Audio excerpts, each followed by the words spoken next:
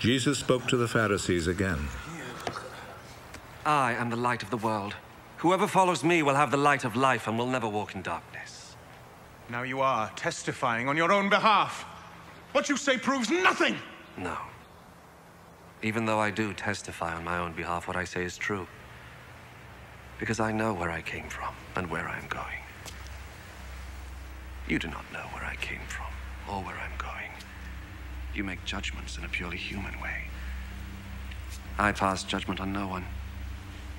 But if I were to do so, my judgment would be true. Because I am not alone in this. The Father who sent me is with me.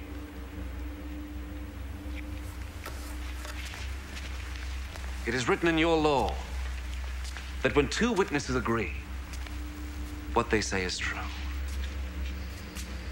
I testify on my own behalf, and the Father who sent me also testifies on my behalf. Where is your father? You know neither me nor my Father. If you knew me, you would know my Father also. Jesus said all this as he taught in the temple, in the room where the offering boxes were placed. And no one arrested him, because his hour had not come.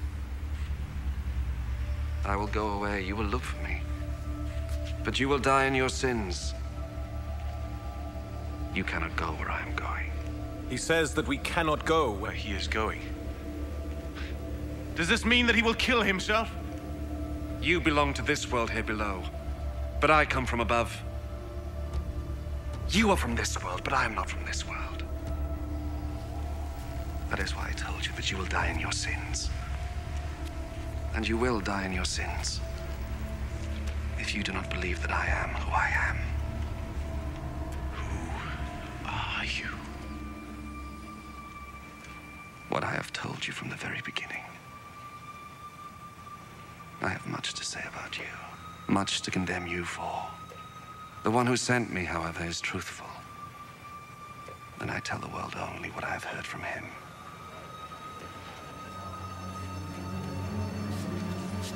They did not understand that Jesus was talking to them about the Father. When you lift up the Son of Man, you will know that I am who I am. Then you will know that I do nothing on my own authority. But I say only what the Father has instructed me to say. And he who sent me is with me. He has not left me alone. Because I always do what pleases him. Many who heard Jesus say these things believed in him.